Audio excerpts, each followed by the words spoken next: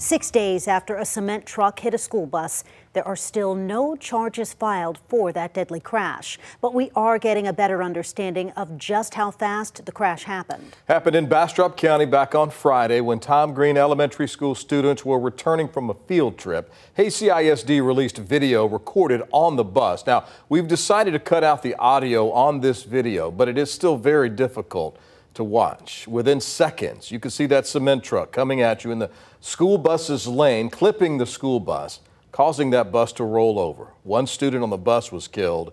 An adult in another vehicle that crashed was also killed that day. The camera position on the side of the bus here shows another angle of the crash. The district sent a letter to the families involved in the crash yesterday, letting them know that this video would be released to the media. They said there's also video from inside the bus, but they did not plan to release that because it does show students on the bus. The Texas Department of Public Safety tells us an investigation is ongoing. The video shows that the side of the truck, the cement truck, said FJM Concrete Pumping.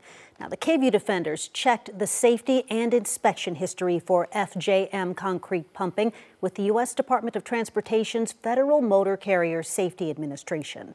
Records show no prior wrecks and no prior inspections or safety violations cited. Over the past week, the Hays CISD superintendent has kept families updated through emails. And today, the superintendent, Dr. Eric Wright, told families this week has been unspeakably difficult. In an email to the entire district, he said, quote, "There remains a long road ahead for those who are still recovering and for those who have lost loved ones," end quote.